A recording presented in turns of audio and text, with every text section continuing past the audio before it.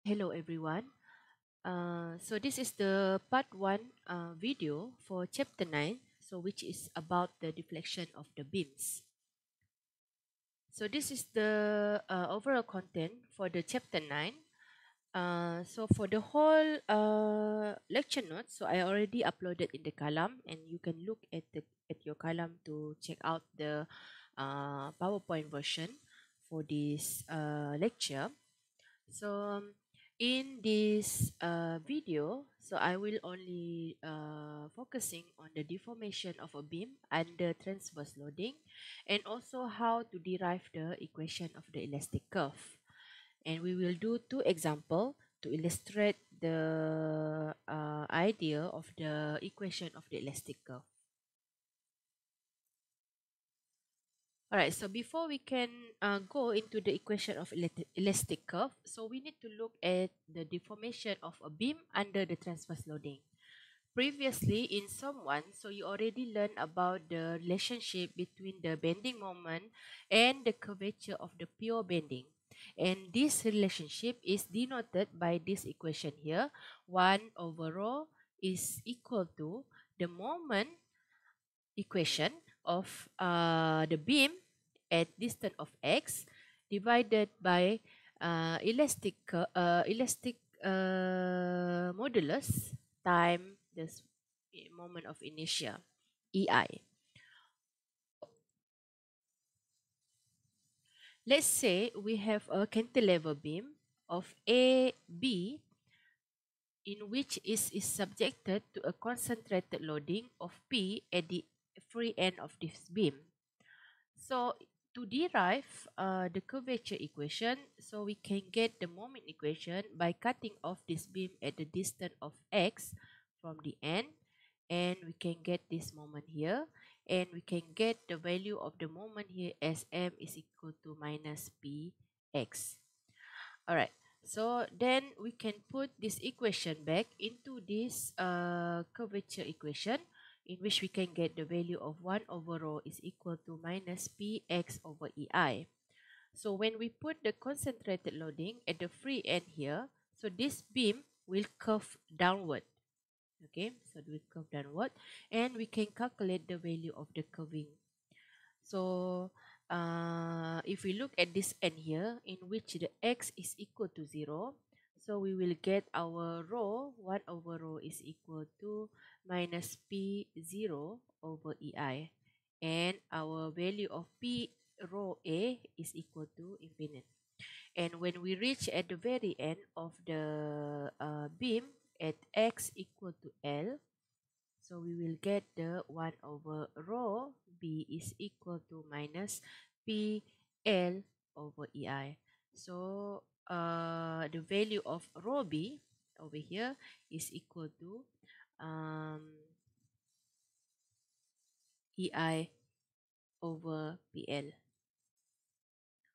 Okay, and as it goes along the value of x, so we can see that the curvature is also moving linearly with x.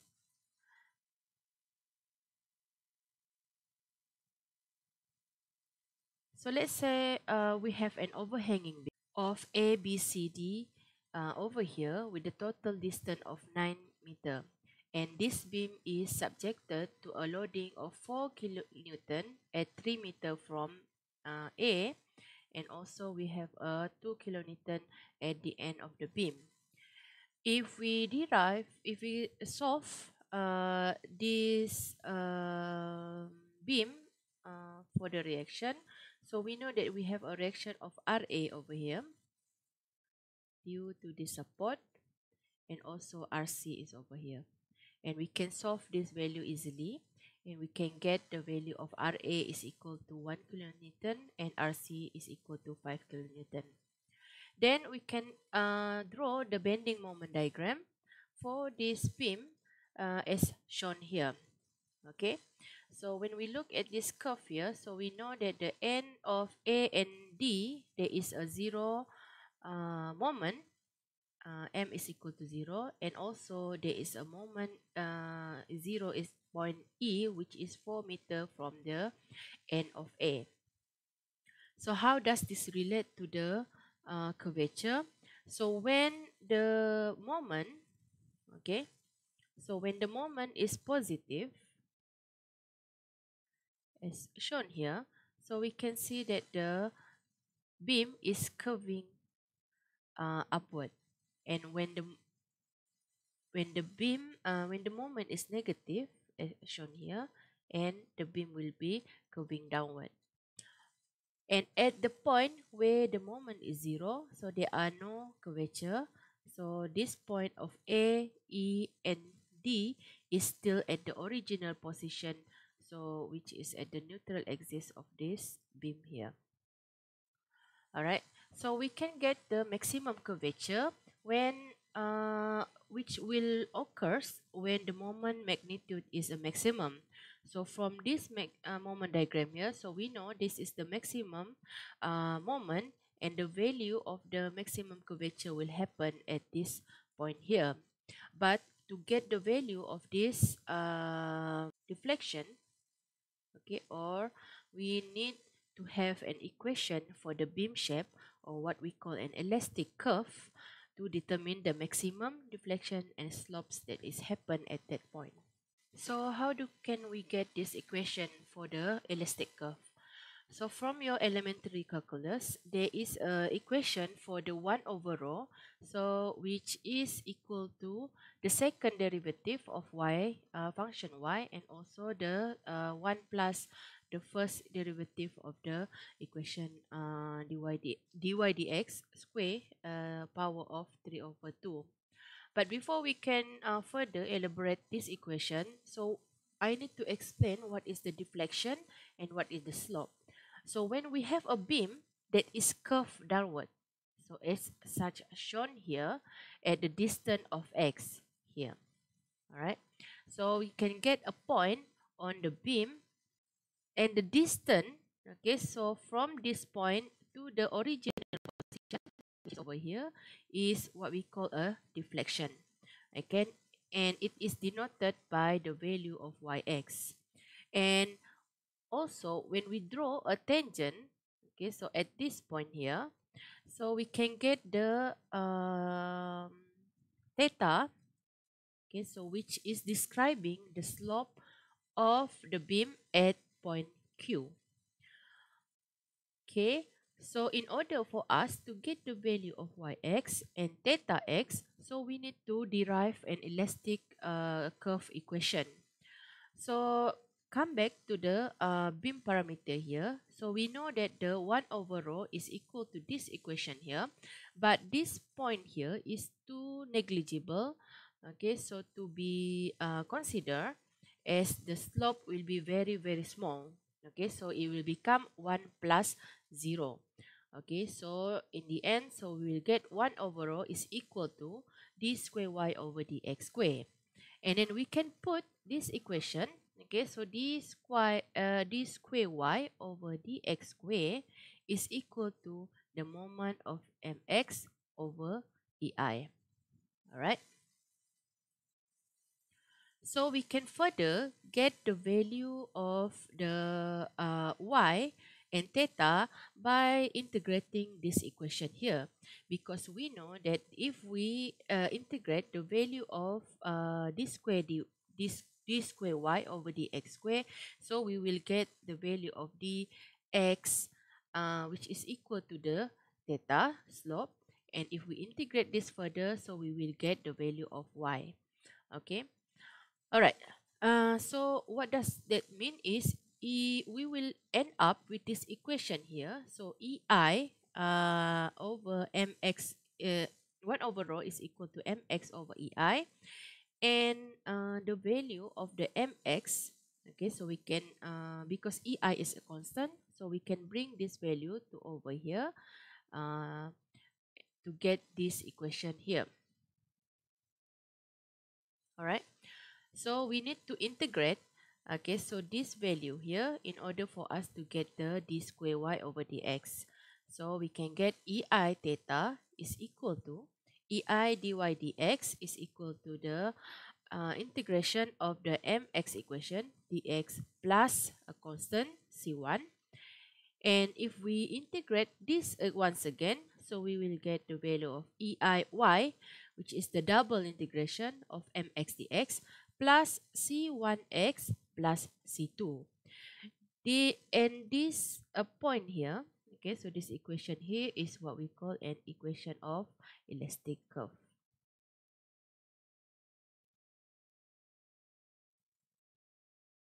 So based on the double integration method that we did just now, so we will end up with this equation here. So EIY is equal to double integration of the moment equation x dx plus C1x plus C2. That means so we have two constants that we need to worry about, and in order for us to solve these two constants, so we need a boundary condition. So we can get the boundary condition which is differs from case to case. So in this chapter, so we usually focusing on three different type of beam. The first one, okay, so which is a simply supported beam, which is denoted by the support at both end of this beam. Okay, so if we have both support at both end, so this is a simply supported beam, and the boundary condition for this beam is y a is equal to 0. That means if we put a loading on this beam, so the y doesn't change at this point here. And another boundary condition is yb is equal to 0. So basically at any support, so if we put a loading, so there is no deflection at the support. So the second case, if we have an overhanging beam, so overhanging beam usually is denoted by a beam with support and the free end at the end of the beam. So as the simply supported beam just now, so we know that the beam, the deflection at the beam, okay, beam support is 0. So that means in this case here, YA is equal to 0 and YB is equal to 0. In another example, another cases is the cantilever beam. So in which the YA is equal to 0, okay, at end of the beam, and also the slope is equal to 0. So in all the cases, so we have two boundary conditions. So by using these two boundary conditions, so we can solve for the C1 and C2. Example in which we use the elastic curve equation to find the deflection and slope at A of a cantilever beam as shown here. So as I have shown earlier, so we can get the value of the moment. Okay, so in order for us to get the elastic of equation curve, so we need to derive the moment equation here. So the value of this moment here is at point of x. Okay, so we will get m is equal to minus px, and we can put this equation here into the elastic curve equation. So we know that the ey d square over dx square, okay, so is equal to mx, okay, so which is minus px. And we need to integrate this one to get the value of the slope. So ei d square y over dx square is equal, first integration is equal to ei theta. Okay, so this is, we can get px square over 2 plus c1. And then we integrate this value once again. So we can get ei double integration of d square y over dx square is equal to ei y is equal to the minus px cube over 6 plus c1x plus c2. So from this equation, so we have two constant, okay, so two unknown, okay, so then we need the boundary condition in order for us to solve for this condition. So for the cantilever beam, as I have shown previously, so we know that at this wall here, so the boundary condition of y is and slope is 0. So at x is equal to L, So for the first boundary condition, so we know that the y is equal to 0. And the second boundary condition is x equal to L, theta is equal to 0. Okay, so let's try to solve for this equation. So, so this is the equation 1 and this is equation 2. So in 1, okay, so in 1, so let's use the boundary condition of x equal to L, theta is equal to 0. Okay, so from this equation, so we know that EI 0 is equal to minus PL square over 2 plus C1. Okay, so the value of our C1 is equal to PL square over 2. So in the second equation, so in 2, so we can put the boundary condition of x equal to L, y equal to 0. So we know that EI 0 is equal to minus PL cube over 6 plus C1x, so which is PL square over 2 times L, okay, plus C2. All right. So we can get the value of C2 as minus PL cube over 3. So once we have this value of C1 and C2, so we can put back into the equation of EIY. So the final elastic curve for our beam just now is equal to minus px cube over 6 plus C1, so which is PL square over 2x plus C2, so which is the value here, minus PL cube over 3. Okay, so this is our final value of our elastic curve. Okay, so this is our elastic curve equation for the beam that is shown in the question. And we can further find the value of y at A. So at A, x is equal to 0. So we can put the value of EIY, and then we can get the value of y. Okay, so y is equal to EIY.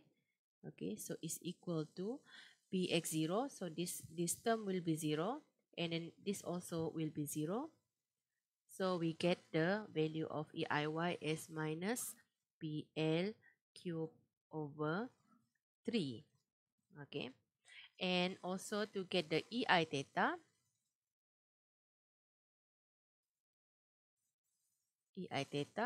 so we can put all the equation just now, the value just now.